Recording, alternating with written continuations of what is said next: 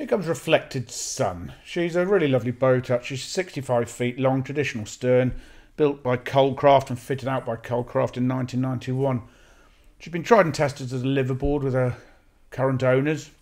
She was last blacked in 2022. She had 6 new anodes put on her at the time. There's also a survey conducted in 2022. That will be on the boat for viewing. She's not at our wharf. She's in Warwick. She's moored in Warwick. The mooring could be available, subject to meeting the landlord. So viewings are by appointment only, please. A lot of boat actually with Reflected Sun. Loads of storage.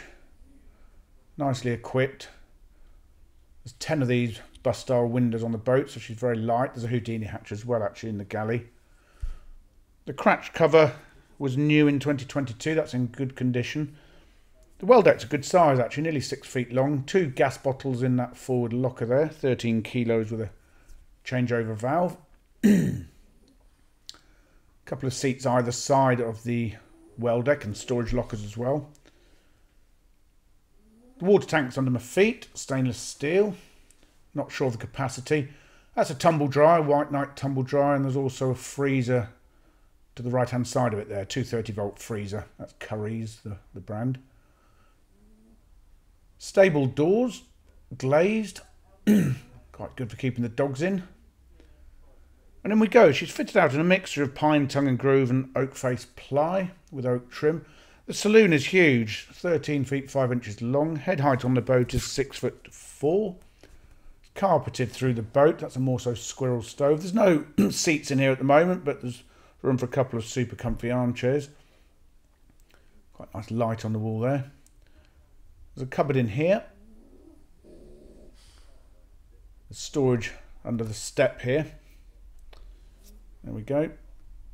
Some sort of Hoover contraption, I think, in there at the moment. That's a Kenwood CD radio. There's a couple of speakers in the sitting room here, and another good-sized cupboard with my clobber in actually for the camera. Plenty of shelves. A couple of cupboards either side of this glazed shelf unit. There's a decent-sized radiator underneath. There's 2 of these. I call them ottomans. I don't know if they are, but sort of storage things that double up as bench seats. And under the work surface here, a really good sized cupboard. Huge, this work surface. I really like it actually. Plenty of space to be prepping supper. And there's a view down the saloon. Lovely room. That'll be really cosy with the right furniture in it. Right, the galley itself, 9 feet 6 inches long. There's a gate leg table there. That's a dining table, I suppose. Laminate work surfaces. It's got everything in the kitchen that you would need. A little drawer here for cutlery. Cupboard underneath. Oh, that one doesn't open. Of course, because it's got the table behind it. That's not very intelligent. Vanette oven. There's a Kenwood microwave up there. Vanette oven and grill. Below that is the fridge. It's a 12 volt Engel with an ice box. Cupboard up here. There's a 4-burner Vanette gas hob. And there's your stainless steel sink with a drainer next to it. Massive cupboards underneath the sink. It goes all the way end to end. And then under this bit of the work surface is the washing machine. It's a Beko washing machine. So you've got washing machine and tumble dryer on board. And 230 volts, there's a Houdini hatch I mentioned. 230 volts is either landline, and there is front and back hookup on this boat, or there is a 3 kilowatt generator in the engine room, so that's quite useful. Side hatch here with a roof hatch over it. Closed at the moment. And then here's the bathroom. Lovely ceramic sink on the countertop there. Medicine cabinet with mirrors on there and a cupboard underneath. The loo itself is a Traveller pump out loo. There's a radiator there, and there's the bath. It's a corner bath with shower over it and a curtain rail that runs around there. Look, it's quite a nice option having a bath on the boat. I had one, never used it a huge amount, but it was nice when it did, and it's also great for dumping wet clothes and things.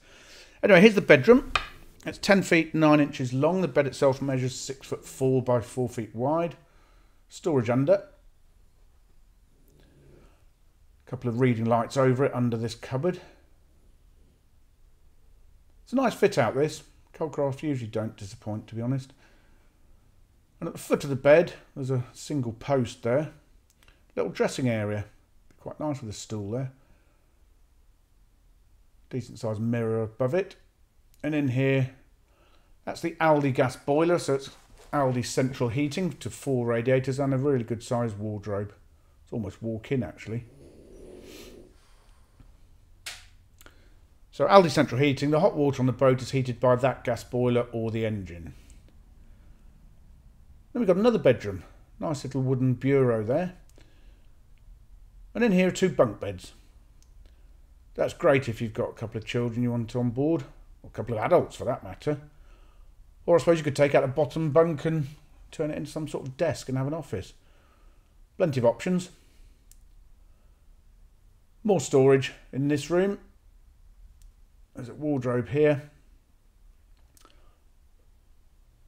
Another cupboard underneath. That door just pulls off. And I've not put it back very well, but that'll do for now. Storage under those steps, and on the other side of the boat is a really good sized storage cupboard here. So you won't be struggling for storage on this boat. Engine room. The storage lockers either side, although the one on the top left of the screen there, that houses the generator which is there. It's a size, I don't know, ZEISSE 3 kilowatt generator. Storage in there. That's your battery charger. It's a Mariner 25 amp battery charger. And out onto the back deck. The insides of these back doors and the side hatch actually were painted by Ron Huff. Quite a well-known character on the canals. The engine's in here. It's a Thornycroft 110 Inlander 4-cylinder. Battery banks on the right hand side of the screen there, 310 amp hour domestics. There's 1 battery for the starter and 1 for the generator as well.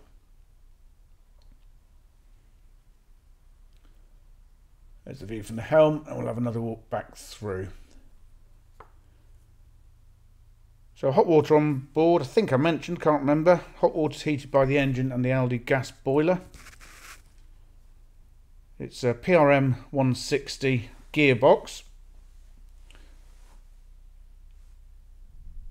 Really lovely woodwork. She's got an anchor on board. There's a tunnel lamp and the usual navigation bits, the mooring pins, ropes, fenders. And the paintwork's in need of a bit of attention, I suppose I should mention, particularly the roof, but that's been factored into the price. So there we go, lovely liveaboard boat or extended holidays, reflected sun. Further photographs, fully downloadable brochure and the price, go to our website www.rugbyboats.co.uk.